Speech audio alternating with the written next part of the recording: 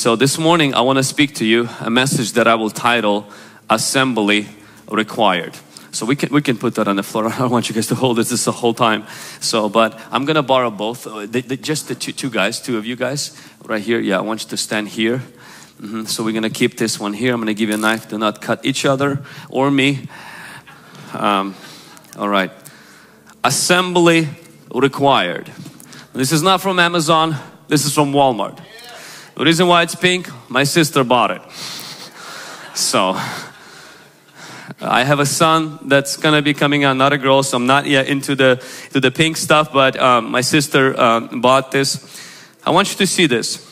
When you buy a package online, on Amazon, anywhere, it comes usually in the box like this. And gentlemen, we can start opening this and start assembling it.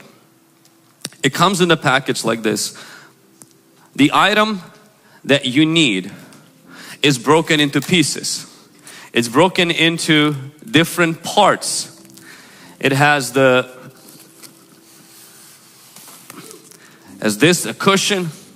It has some other metal parts.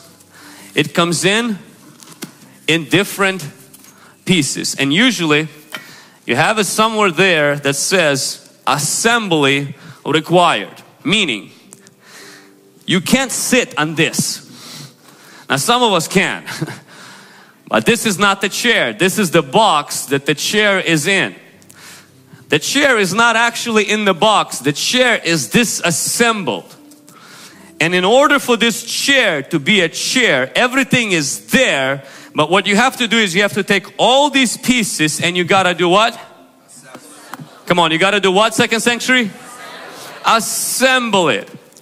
Assembly required. As these young men are assembling this chair, I want to remind you that chairs are not the only thing they need assembling. We do as well. In Hebrews it says, do not forsake assembling of yourselves. Which tells me you and I are just these in the box called Christ. But we don't make a difference in this world until we start assembling ourselves. At the end of this fast, what I desire for our church to grasp a revelation of is one of the greatest decisions you can make for your family this year is to come to church every weekend. Oh, but my child has a practice on Sunday morning. You're in charge of your child's schedule. Change it.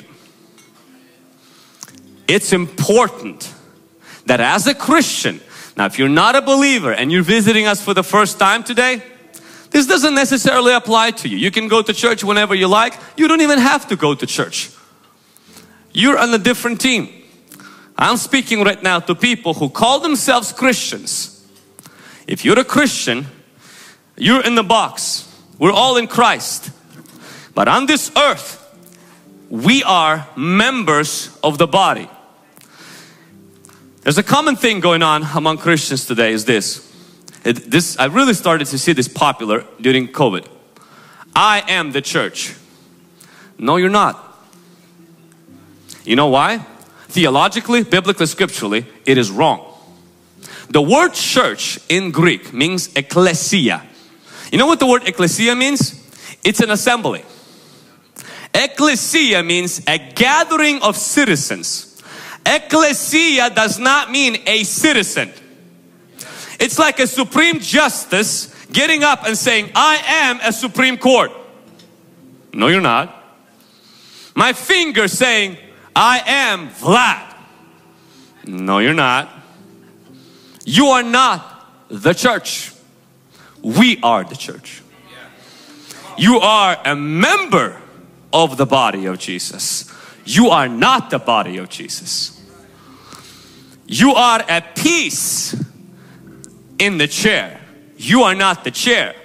If we don't assemble, we're not the church. That's why when the government came against the church and said, you cannot assemble. Why? Because we have COVID. You can go gamble, just not assemble. You can go to a strip club, just you cannot assemble. You can have 1 million people protest Black Lives Matter, but don't you assemble. We as the church rose up and said, we are a church. We cannot be a church if we don't assemble. And Zoom doesn't cut it. Now that COVID is over, without assembling, we cannot be who Jesus called us to be. Can somebody say amen? A local church is an assembly. If the church never assembles, it's not a church at all. Reject this nonsense.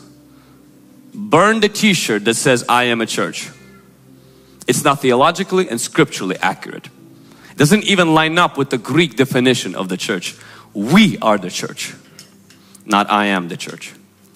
God saved us individually, but He put us in a corporate assembly called His body.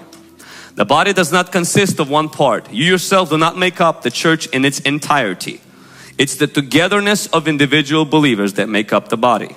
Hebrews 10:25, as I mentioned, not forsaking the assembly of ourselves together, as it is a manner of some. Meaning some people have a habit of saying, I don't need to be assembled. Me and Jesus and my favorite YouTube preacher. Me and Jesus and my favorite Facebook prophet. Me and Jesus and my favorite podcast. Me and Jesus and my favorite Beth Moore Bible study. Me and Jesus and my favorite Tony Evans study guide. Me and Jesus and Pastor Vlad's YouTube channel. That's all I need, my friend. You don't need just to be in the box. You're in the box. I'm not saying you're not saved. I'm not saying you're not in Christ. What I'm saying is you have a role to play on this earth. And the Lord wants you to be assembled together so that we together can accomplish a purpose that you yourself cannot do that at the couch of your own home.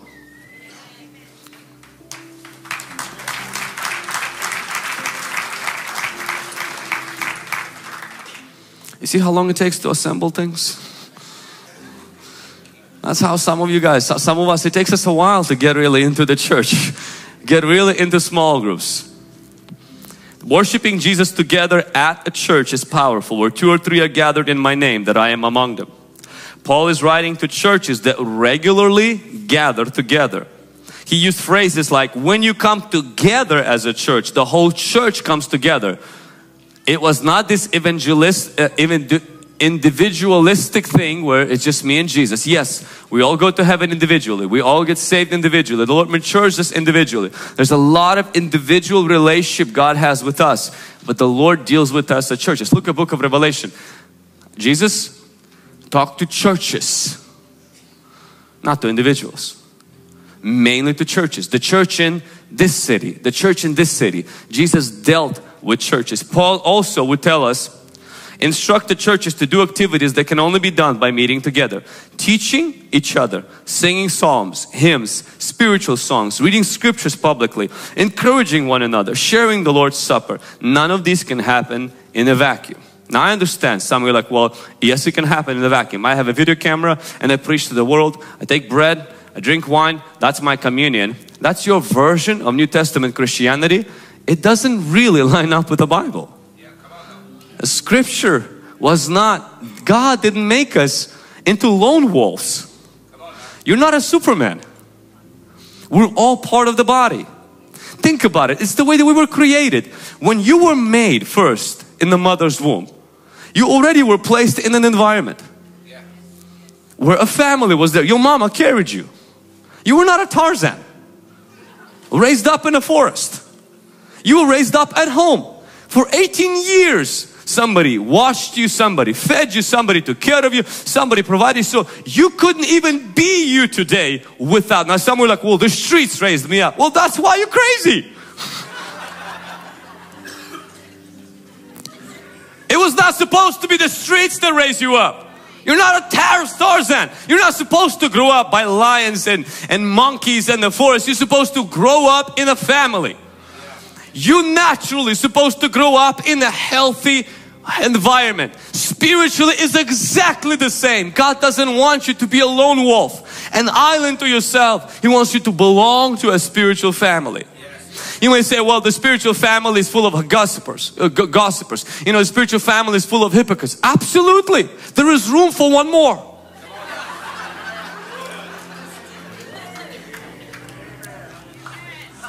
The church is not perfect. You know why? Because it's made out of people that are not perfect. If you find a perfect church, do not join it because you'll ruin it. So this idea, that's why the Bible says iron sharpens iron. You know what happens when you sharpen an iron? Heat, friction, and noise. A lot of sparks fly. So for those of you who join a church where there is no heat, friction, and sparks, how will you be sharpened? How will you be grown together? Thank you, gentlemen. Let's give this young man a round of applause.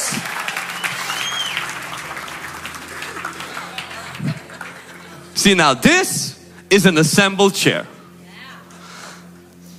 You're supposed to be a Christian that is part of an assembly. This is what Jesus is looking for. You know that there are organs of the body that they keep in the bank. Now, not the Giza Bank or Bank of America. I hope they do not keep organs there, because that would be illegal trade. There are banks for organs. They freeze them there and they keep them there in case somebody needs an organ. How many of you know that organs in the bank do not make the body function? They're still organs. They just don't make the body function. Let me ask you a question. Are you an organ in the body, or are you an organ in the bank? I'm not doubting that you're a genuine believer. What I'm saying is the impact the Lord wants to make into this world and how He wants to grow you and I cannot happen in a bank full of ice. We have to be connected to other body members. There will be frictions. There will be misunderstandings. There will be disagreements. There will be even some fights. But it's necessary. Do you have a normal family? I hope you do. Now some of you are like, no, my family is not normal. It's crazy. But it's still your family. And that family helped you to rise up and you were shaped by it. We all need a church family. And one of the best decisions you can do this year is make a commitment. Not like we'll see on Sunday morning, we'll wake up how we feel and then we'll decide if we go to church. Stop that nonsense in Jesus' name. Because the devil will always come on Saturday night, give you a movie to watch, some friends that will come. On Sunday morning you will wake up, I don't feel like getting up and everything. And the reason why I'm speaking this at the end of the fast instead of some Holy Ghost shout, jump around your Jericho wall thing, is because the real change in breaking generational curses is going to come in starting generational blessings. You cannot start generational blessings if your family doesn't make a commitment to the Lord by being a part of an assembly. You cannot break those curses like that, because one of the things that happens when you come to a local church, and I was looking at some statistics and my brother David helped me to find some, the frequent churchgoers more than once weekly experience 55% lower all-cause mortality risk than non-churchgoers. You live longer by coming to church regularly. And this is by Vanderbilt University. Older adults active in religion, particularly in service attendance and private practice, tend to have lower blood pressure. I don't think your doctor has prescribed that to you yet, compared to less religiously active peers. But this does not apply to religious media consumption. So watching TBN, Daystar, God bless, all of those networks, your favorite YouTube channel, does not have this effect on your blood pressure as actively attending a local church at least once a week. This is International Journal of Psychiatry and Medicine, 1998. A 14-year study found that regular attendance at religious services is linked to 50% reduction in later life divorce rate. And this is Harvard University. Think about it. 50% of all Christian marriages get divorced. Live from the pit of hell. Live from the pit of hell. You know why they call them Christian marriages? They are Christians in the box. Casual Christianity. Attending church when I feel like it. They don't sit under biblical teaching. They're not a part of life class destiny training. They've never went and got inner healing and deliverance. They've never committed to biblical teaching on marriage and purity and righteousness, endurance and suffering. Yeah, those kind of Christians, there's no difference between them a lot of times and non-Christians. They've never been assembled. Yeah, they don't live like Christians. Of course they're not going to have the same results as Christians. But those that are assembled together, those that come together, those that make a priority of I will come to church regularly, I will read my scriptures together, we will practice Christian faith at home and at the church, we will bring our family together into it. I'm not going to give my 5-year-old an option. Do you want to go to church or not? What does he know? And then there's 7, you're asking him, what gender do you want? Are you kidding me? Well, next time we'll just let him drive a semi-truck. Well, you won't let him drive a semi-truck. Why would you let him have a surgery that will forever alter them? Or make a decision, will they want to go? So if your 5-year-old decides not to go to school, what would you do? Yeah, I understand, your feelings got hurt. Yeah, don't go to school. No, you're gonna pick a belt. I'm sorry, not a belt, maybe just time out. You say, come on.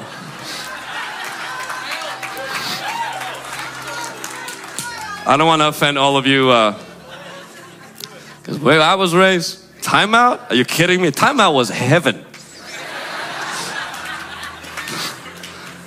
I was delivered through a belt. That's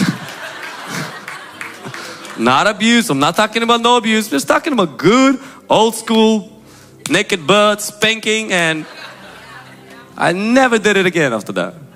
And so, anyway, the Bible does say, don't spare the rod. And so when it comes to that, what we want to do is this, I want to encourage you for the sake of the health of your marriage to commit to the local church, commit to the small group, and commit to the fellowship. I look at my parents' marriage, I look at my grandma's marriage, I look at my pastor's marriage, I look at the people that are around me that have been married for a very long time, happily married. My grandma, who sits right here, has 16 children. One man. Because some were like, I got 16 kids. Yeah, but you got 16 kids from like 20 different nations. That's not the same. One man and one marriage. This is not to disrespect, or for those of you who've been through very difficult seasons and now you have a second marriage, what I want to encourage you is do it the God's way. And one of that ways is stay in the local church. Now the temptation that will be for some of us is to stay in the local church until honeymoon comes to an end. You know, you come for the first 6 months, oh my gosh, everything's amazing, Pastor Vlad is incredible, worship team is incredible, everybody's so lovely. After 6 months you begin to realize, not sure if everybody's amazing. Pastor Vlad ignored me 3 Sundays in a row already. Not sure. I watched a few videos on YouTube about him. Yeah, I'm not even sure about him. And HungryGen, yeah, honeymoon is over.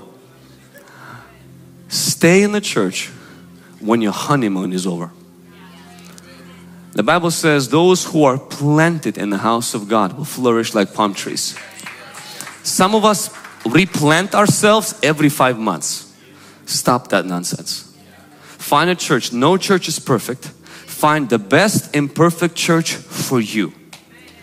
Plant yourself there and stay there until you bear fruit, till your children bear fruit in the youth ministry, until you begin to see your grandchildren bear fruit there. Stay longer than you've stayed before.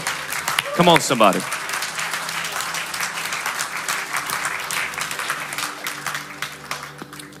Believers were baptized and added to the church. Those who believed what Peter said were baptized and added to the church that day. So people who say, I don't need to be a member, I just love Jesus. Biblically speaking, when believers were baptized, they were added to the church. It was such a distinction between those who were in the church that the scripture says Herod persecuted those who belonged to the church. How would he know to persecute those who belong to the church if they never belonged to the church? They didn't just believe, they also belonged. And when those people who belonged to the church like Peter were arrested, the scripture says the church prayed for Peter. See, if you don't belong to the church, Herod won't attack you. And if you don't belong to the church won't know you're being attacked. That's why you'll be DMing every pastor on Instagram and Facebook, pray for me. And why do you do that? Because you actually don't have anybody who can pray for you.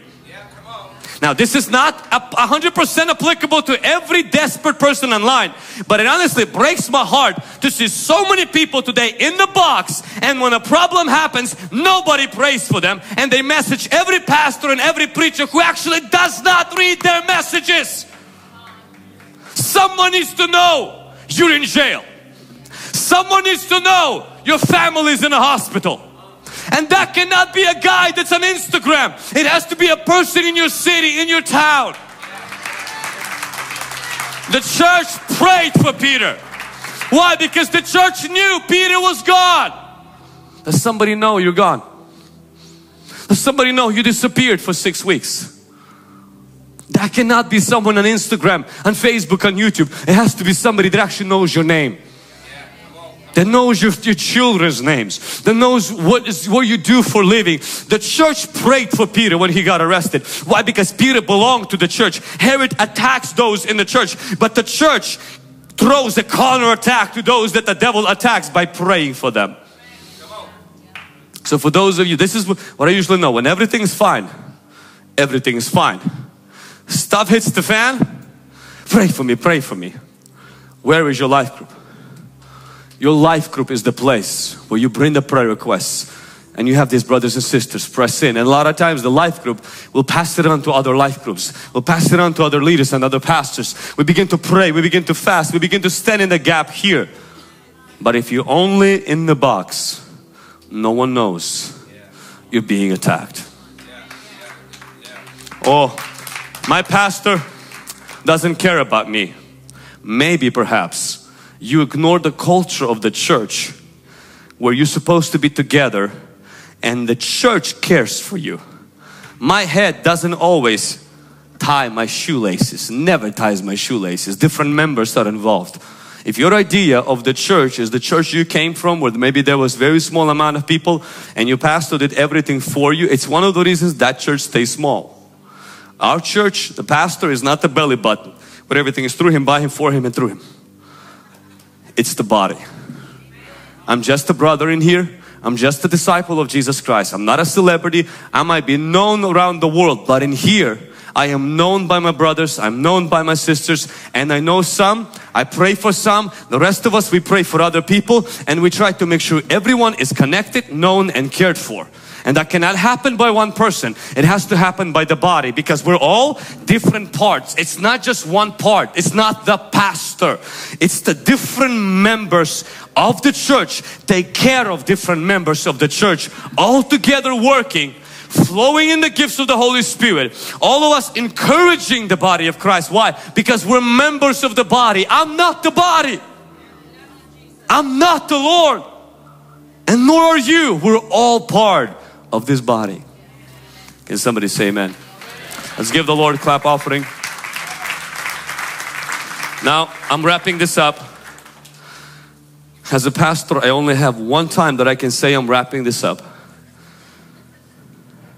So continually daily with one accord in the temple and breaking bread from house to house, they ate their food with gladness. Oh, thank you, Lord, for food with gladness and the simplicity of the heart. I want you, now I'm going to move toward and conclude this, not just being a part of a local church, but I want you to take one step further, and I want you to be a part of a gospel community that we call life group. Where is this idea of life groups came from? Why do we need smaller groups? It's biblical.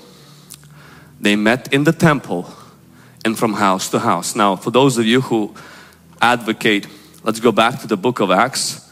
I don't think you want that, because they met every day. You have a hard time coming once a week. Secondly, they gave all of their money. You're still debating about tithing. So let's maybe not book of Acts. Let's just slowly move toward just principles of the gospel, and hopefully one day we become mature enough that we'll get to book of Acts. But as of right now, what we want to establish in our local church that we've been establishing is believers to gather together on Sunday morning.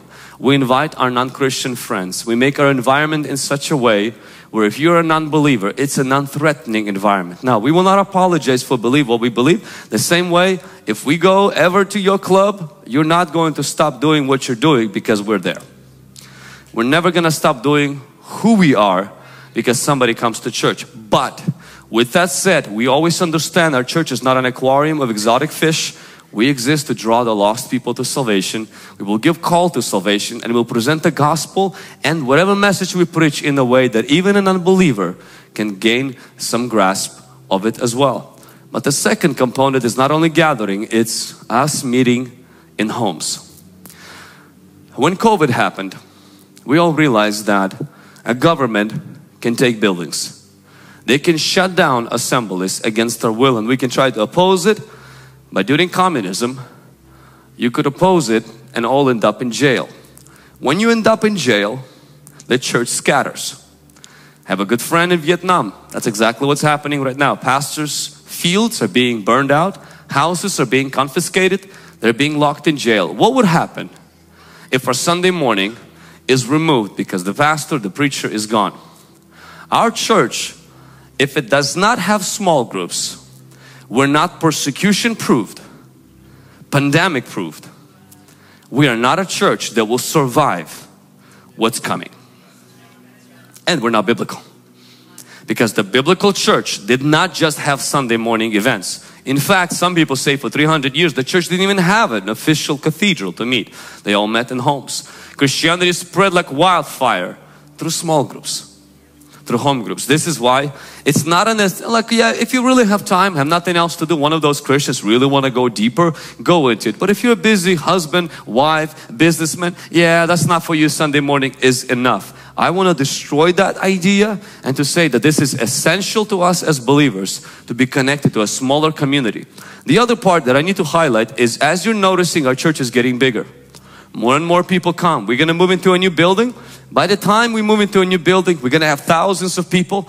The church gets bigger. We have to remain smaller. The only way we remain smaller is not by saying to all of you, leave our church and don't ever come back. That's not right. The best way to stay smaller as God is growing our ministry is to break the church in small groups. Amen. New Year's, new resolutions. I truly believe that your goals are not as important as your groups. You can set up a goal, I want to have this and I want to have that. But statistics says you will really be what your 5 people that you surround yourself with are. If you're extremely overweight and you want to lose weight, and all of your 5 friends love junk food and drink Pepsi 5 times a day, your goals don't matter. Period. If you want to have a healthy marriage, your 5 best friends are divorced or single, your goal doesn't matter. I'm going to tell you right away, it won't work. You'll be divorced or single. That's based on statistics. You may say, but I'm going to try hard. It's difficult to try hard. Why? Because the environment you're in makes good goals, kills them. The same way as if you go to Alaska and say, I will plant a banana tree. It's a joke. It will never work. Why? The environment is not conducive to the desire that you have. But if you go to Jamaica, you can plant a banana tree. Your environment is your group. It's your social circle. You can have fantasies and dreams. If your social circle is not a healthy environment, your goals won't really work. So this year, instead of saying, I want to have right goals, instead I want you to say, I want to have a right group where goals can flourish. I want to have an environment where people are hungry to grow, people are hungry to be holy and to be righteous. The Bible does not exaggerate when the scripture says, do not be deceived, evil company corrupts good habits. If your group is evil, your good habits will be corrupted. Proverbs 13:20, it says, he who walks with wise will be wise, but the companion of fools will be destroyed. Your course, your character will be affected by the kind of friends you keep. But the other reason you need to join a life group is because while we are stuffed with information, we lack meaning and connections. And groups provide that. Life groups provide changes that happen in relationships. You probably don't remember my last 5 sermons. Don't judge you. I don't remember my last 5 sermons. But you will remember 5 people that impacted your life. Small groups provide fellowship, evangelism, learning, ministry, and training. Abraham had a small group. His small group was slightly large, 318 soldiers. He trained them there. They were an army, but that was his group. Moses divided people into small groups for administrative purposes. Groups were as small as 10. God anointed these small groups to help Moses with ministering to the rest of the millions of congregation. Jesus had a group of 12 men that He discipled. When it comes to our homes, Jesus healed in the house, discipled in the house, held the communion in the house, Holy Spirit was poured out in the house, the church started in the house, people were saved and baptized in the house. We spend too much money on church buildings and too little focus on turning your home into a holy place. And that's what our church is on a mission to do. This year, I felt strongly in my heart the purpose or the mission for this year is twofold. Reignite prayer in our church. That the 5 a.m. prayer is not going to be for those like, it's for Jose, it's for other people. But I know Jose. You may not be a Jose, but you're part of a church. Jesus says this will be my house of prayer for all nations. Our church is a praying church. Our church is a fasting church. And our church will have every nation represented in this church. But also our church is a small groups church. We're not a church that has small groups. We are a small groups church. We believe what you see here today will one day be our leaders meeting. And when you drive by the Toyota Center, that will be our normal church service. But for that to happen, we understand our goal is not to attract a crowd, because we can have a crowd of 10,000 people, but it will be a babysitting club. We want to raise an army that will push back against the kingdom of darkness, that will walk with the power of the Holy Spirit, that will heal the sick, cast out demons, raise the dead, cleanse the lepers, win souls and make disciples. And to do that, we have to be intentional. That's why our Monday nights we train believers to be disciples and disciples to be disciple makers. That's why we have life class. That's why we have destiny training. It's not because we have nothing else to do. It's because we are committed to the mission of Jesus Christ. Jesus is not raising a church that's simply weak, spineless snowflakes. He's raising mighty men, mighty women who've been healed from hurt and trauma, who've been delivered from demons and curses, and now they are set on fire for God to win souls and make disciples. If you are that person, rise on your feet right now and give God some praise.